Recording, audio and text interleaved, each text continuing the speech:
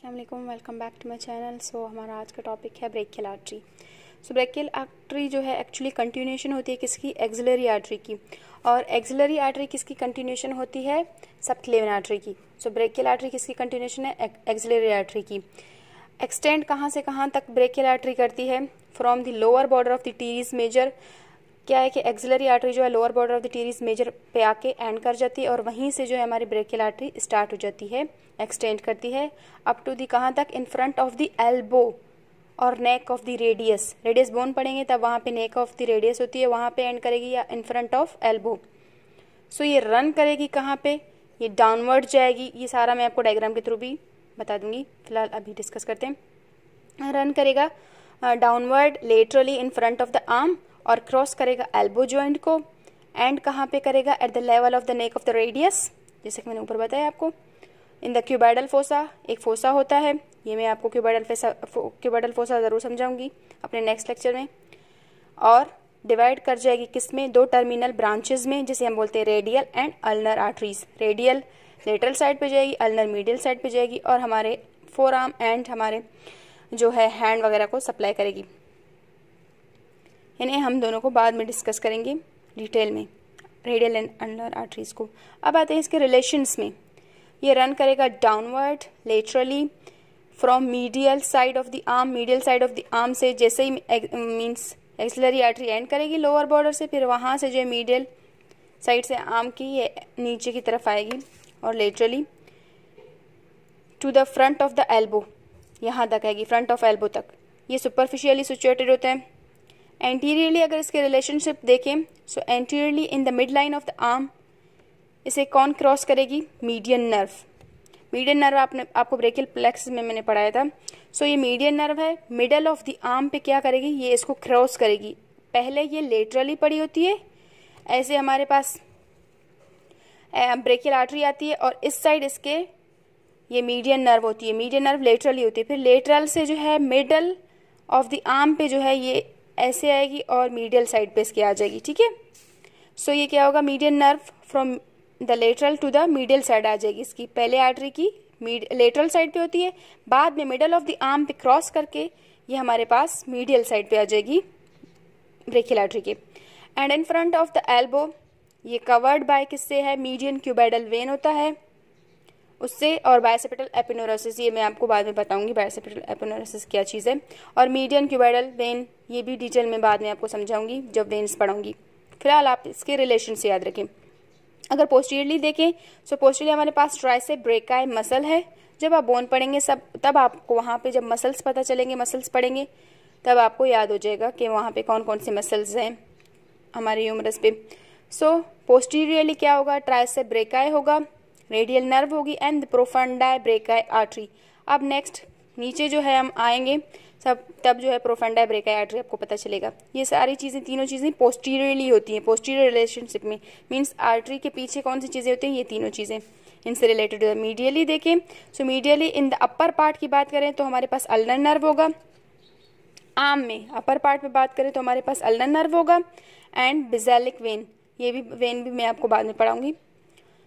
और ये upper part पे अगर मीडियली देखें, लोअर पार्ट पे, अपर पार्ट की बात कर ली, लोअर पार्ट पे देखें तो हमारे पास मीडियन नर्व होता है। अभी मैंने आपको ऊपर बताया मीडियन नर्व क्या होता है, मिडल ऑफ द आर्म पे जो है इसको क्रॉस करके लेटरल से मीडियल साइड पे आएगी। सो मीडियली क्या होगी, in the lower part, upper part पे जो मीडियन नर्व होती है इसकी लेटरली पड़ी होती है ब्रेकियल आर्टरी की, लेकिन जब लोअर पार्ट पे आएगा तो ये मीडियली आ जाएगी मीडियन नर्व ब्रेकियल आर्टरी की।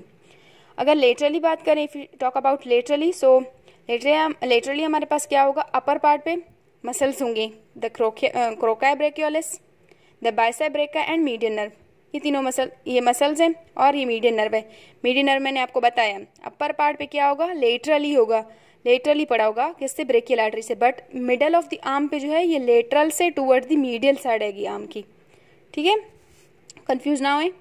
और and the tendon of bicep brachii जो है at the elbow, tendon of bicep brachii कहाँ पे होगा, एल्बो, जहाँ एल्बो होगा वहाँ पे ट्राइसेप ब्रेकाई का टेंडन होगा लेटरली, ठीक है, एल्बो के लेवल पे बता रहे हैं।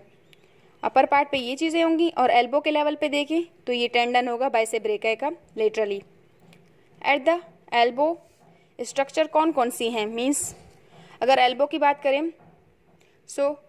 बात करें सो मीडियल टू लेटरल कौन कौन सी चीज़ें जा रही हैं, मीन्स ये हमारा ऐसे समझें ये एल्बो है, मीडियल टू लेटरल कौन सी चीज़ें जा रही है वो हम देखेंगे।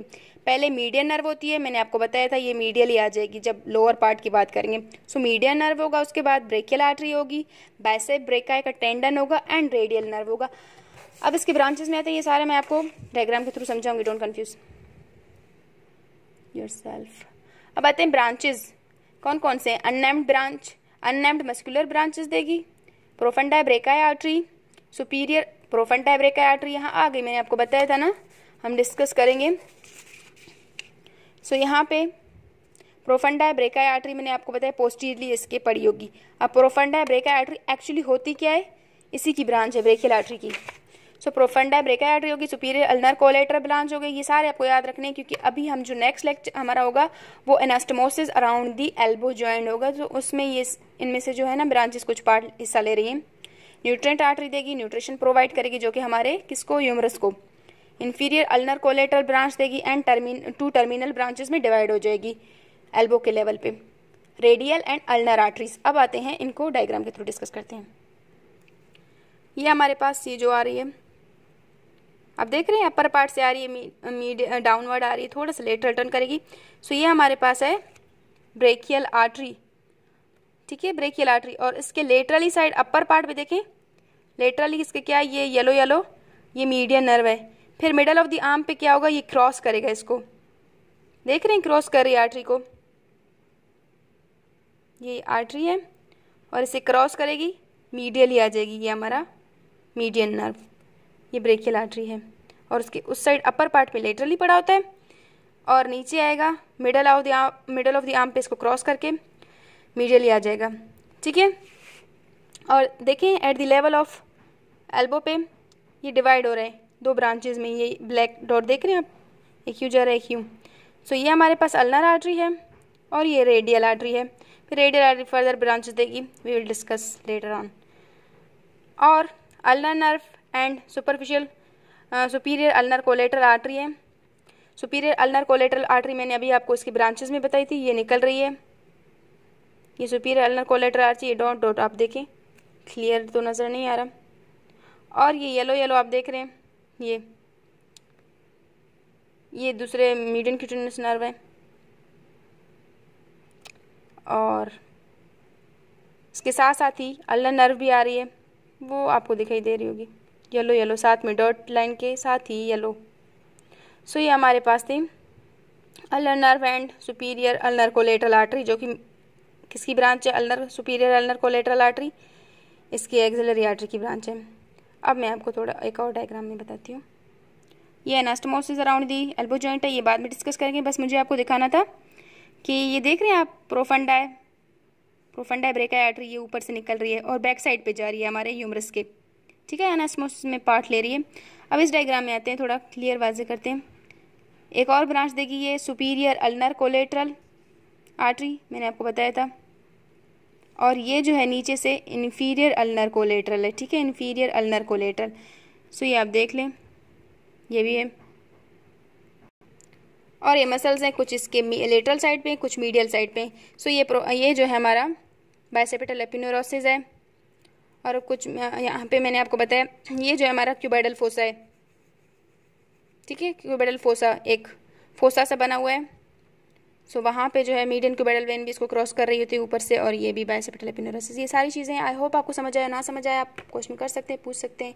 थैंक यू, अल्लाह हाफिज़।